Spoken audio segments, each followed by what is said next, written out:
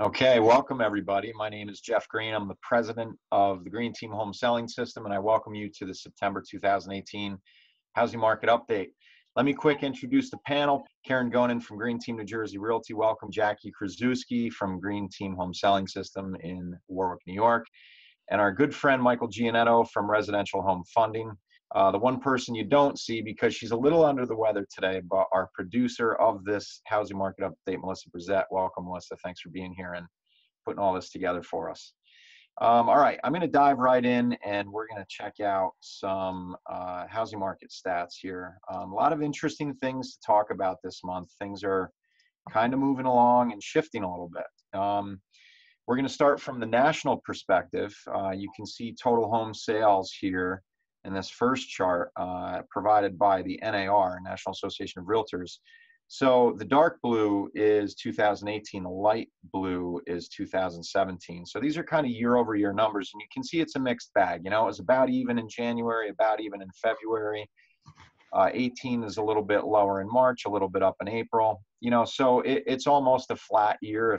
I think if you took cumulative, there's almost no increase nationally year over year from 17 to 18. So that's interesting. One other thing that the NAR puts out over here to the right is foot traffic, you know, an indicator of future sales. And it, you know, is showing, in this case, it flips. The light blue is 18, the dark blue is 17. Thus far, there's been, you know, an increase in the foot traffic versus last year. So, you know, I think we're going to hear in a little bit from Karen and Jackie, who are troops on the ground. I don't think that there's necessarily any lack of demand from buyers right now, but, you know, numbers are shifting just a little bit. From a pricing perspective, you know, what I've found just, you know, I've been involved full-time in this industry now for about 14 years, and I've always been a little bit of an analytic nut watching the numbers. And I can tell you that, you know, price always lags units sold. And right now we're still seeing pretty substantial price increases despite the fact that units sold is cooling off. And that's pretty typical. I'd say there's at least a 6-month lag. You can see existing home prices year over year increases by region. The Northeast increased by the most, followed by the West. So things are still pretty healthy. You know, you can look here in our area, specifically New York and New Jersey, 3.7, 2.3%. I think all of us locally here would agree that, you know, we never really saw, still to this point, I mean, you know, save Manhattan and maybe the immediate boroughs outside of, you know, Manhattan, we never saw a huge increase in price back to 2005, 2006 levels. We haven't reached there, where other areas of the country are beyond that, beyond the peak back from 2004, 2005, 2006. So let's get a little bit more local here, and this is where it starts to get interesting. You know, for basically the third month in a row, we're either at or below previous year numbers, and you see August here in Orange County, New York, is 2 years back at this point. So that's interesting, very interesting. And, you know, for those of us who are in the industry, maybe a little bit scary, to be honest with you, because the last time we saw these charts turn down, it was precipitous. 50% of the marketplace went away in a 24-month period of time. I don't think that's going to happen this time, but that's what the experience was last time. Now look at average price in Orange County. It just completely shot up here in 2018. I think that's fascinating. You know, it just kind of stumbled around for years and years and years, and then boom, it just took off in 2018. And wow, what a variance, right? Between August of 18 versus August of 17, massive, massive increase there. Interesting, you'll see in Sussex County, not the same story. In fact, the opposite. Average sold to asked ratio, in other words, what are homes selling for versus what they are listed for. Still a very strong number. It's showing that prices are aggressive. There's bidding wars, so on and so forth. Days on market is still very low, the lowest that you've seen in the last 5 years. It means that homes are moving quickly. So despite the fact that we're seeing some signs of cooling, it's still a very hot market. And, you know, the number of units sold, whether it's in Sussex or Orange or nationally, are at historic highs. So, I mean, we're still talking about an extremely robust market that had to, at some point, cool off, right? It couldn't just, nothing keeps going and going and going. So here we are in Sussex County, and you see a similar picture in terms of units sold, right? Kind of a mixed bag for year over year, 18 versus 17, but yes, a tick lower in August of 18 versus 17. This is what's interesting. I mean, you know, we've been watching the Sussex County. Karen, we're going to talk with you about, you know, your take on this, but man, prices actually did the exact opposite, did the inverse of what we saw in Orange County, where it completely shot up and there was a massive variance. And here we're at, you know, one of the lowest years in the last 3 years. So that's interesting. You know, it's one county. You know, when you're talking in terms of data analytics, you know, you have a relatively small data set. You can see wild swings because the data is not that large. But nonetheless, Sussex County is still a vibrant county with a lot of transactions happening. Asked to sold ratio, similar to what you're seeing in Orange, you know, at or above the 98%, 97.5, somewhere around there. So coming back to national statistics, the actual change in the last 12 months was 6.8%, so a huge increase. CoreLogic Home Price Index is forecasting a 5.1% change in the next 12 months. Now, that doesn't mean that prices are going to decrease. It just means that they're going to increase by a lesser amount, okay? That prices aren't going to rise as quickly over the next 12 months. And I would have to agree with that. Because again, price usually lags what's happening in terms of units sold, and we see a cooling off in units sold. There's no reason why we shouldn't see a cooling off in price as well. But again, you know, still a very robust marketplace. Just a couple quick things, I guess, commercial interruption real quick before we hear from the panel. The next housing market update is going to be October 16th at 2 p.m., so please stay informed. And you can always learn more, stay connected, look at previous ones, watch videos, all sorts of good stuff. greenteamhq.com/HMU. And thanks to Really, the real estate agent-to-agent referral app, for being our first sponsor of the housing market update. It's a great app. You can check them out at reallyhq.com. All right, so let's get the panel involved here. Karen, I want to start with you because we saw such inverse numbers down in Jersey. What do you think? I mean, what's your take on everything there? I actually wanted to mention one thing. I've noticed that in August, a lot of our transactions have actually been delayed to September. And I think that's the reason that the units are less than, as opposed to us having issues as far as not enough houses or not enough buyers. So that's important to note, because things that used to close in 30 days are now closing a little bit longer. And that's the reason that the units sold in August is lower than it was the year before. This year, a lot of my closings that were supposed to happen in October, in August, actually have moved to September, a much larger number than a year ago. So I think that definitely does contribute to the fact that our units are lower. As far as prices, probably due to all those mortgage bankers, right? Holding files up, not being able to process things.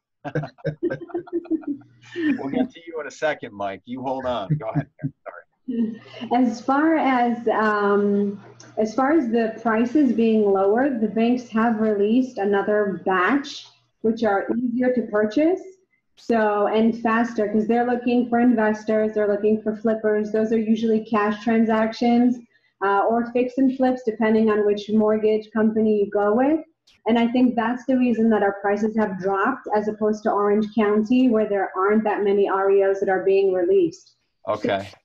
That's a very good point. So you're seeing, and so that everybody knows, Karen is somebody that actually personally invests and flips homes herself and deals with a lot of different foreclosures. So she's in tune. And yeah, I can attest to that there was far more foreclosure inventory in Sussex versus Orange County. So what you're saying is that the banks released a lot of that inventory recently. Exactly. So they've released it, I would say, around the end of July. Okay. Houses that were released just closed in August. And so that's the reason for the price drop, because our usual conventional mortgages and conventional purchases are higher, but there's such a much larger number of REOs that are being purchased at a much lower price point. That's the reason that we're seeing the numbers so much lower than in Orange County. Okay. All right. Those are good thoughts. Jackie, do you have any thoughts on kind of where things are headed? I mean, Jackie's a person that sends me a lot of good articles all the time and is always trying to keep me in touch with everything that's going on. So what's your takeaway on everything? I think we're still in a seller's market. The inventory is still really low. I have several buyers I can't find houses for. I think the other thing is if you're not seeing, if a product comes on, a house comes on right away. I had a listing recently I put on a Thursday, and I had 7 offers in my inbox by Saturday. Wow. So if it's priced right and it's in good shape, it's going super quickly. So obviously you can only accept 1 offer. So those other 6 buyers now are left scrambling, trying to find something else to purchase. Yeah. The other side is people that maybe want to move, say they want to downsize, but they want to rent, or they don't want to purchase right now, and there's no rentals to put them in, especially if they need a certain school district or an area. So both sides of the market are lagging. There's no rentals in Warwick per se. And I have someone who was looking actually through Middletown, Warwick, Florida, Greenwood Lake, whatever. Very hard to find a rental for this person. Yeah. Several people actually. So it's still kind of at that where it's still a seller's market, and not enough inventory. And I think a lot of people who refied maybe 2011, 2012 when rates were super low, don't want to sell and then purchase something at a higher interest rate now. Yeah. I think that's definitely a factor. We were talking about that before we got live here on the webinar. I think that's a good point. You mentioned that you had a listing that had 6 offers. We actually, it's funny, I hear a little bit about every deal that's happening in both offices. And I think recently we had a listing that had 26 offers on it within like 3 or 4 days recently. Yep. So, it's hard to talk about a market cooling off when you have these types of things going on. Right. But, you want to look ahead, right? You want to look around the corner and see what's coming. And I do think that, from a transactions, the number of homes being sold on a national, local, and regional level, I do think that we've kind of seen the highs from this last run up. Yes. And what I'm hoping for is a soft landing, not a precipitous decline. And well, Mike, I think you always see a decline now this time of year anyway, especially anybody who wants to move that has children in a school district. Yeah. Will sort of wait and then start again in the spring for the following year. No, there's definitely seasonal fluctuations, but you're seeing year-over-year decreases. Yeah. Same period versus one another. So that's why, we've seen very steady units sold increases for 4, close to 5 years in a row. And we're finally, for the first time, not seeing big increases. So, no matter how anyone wants to spin it, whether they want to say, well, there's no inventory or this, that, the other thing, the market does seem to be cooling just a little bit, or at least there's a lid on it somehow. So Mike, to me, what ultimately the major factor of the precipitous decline, where we lost 50% of the marketplace in a 2-year time span, which is really remarkable, was because there was such a financial mess, both mostly created by mortgage-backed securities. I don't think we see that going on right now. Do we? I mean, do we see a lot of subprime lending happening? Do we see the mistakes of the past creeping in here? Well, back then you had product elimination that went on over about a year and a half period that took the market from somebody fogging a mirror to not giving any money at all. Right. So it was really prohibitive to these buyers that were trying to get out there that were less than perfect. Now we have some safeguards and regulation, whether good or bad, that is saving the downside a little bit. You definitely have more of a rise of what they call non-QM products that have come into the marketplace in the last year or so, where they'll do all different types of products now. There's none of the really no-doc crazy products, but there are bank statement programs, there are self-employed programs that allow for people to do asset depletion, pledging of assets. So there's things that are out there that people can still buy. I think that it allows for a lot more people in this marketplace that we have a shortage of this inventory, but we still have availability of credit and funding. So I don't think it's related there, because there's plenty, people are lending, the money's out there, and people are getting the financing. Yeah, yeah, that's a good point. So in other words, really what made it such a nasty downturn the last time around was not only did we have our financial crisis, but the end result of that was a real tightening of credit throughout the marketplace, and made it really hard to make a comeback. So hence the reason why it was so the pendulum swung so far to the other side, right, that they didn't want to lend to anyone through that crisis. Right. Okay. So that's good news.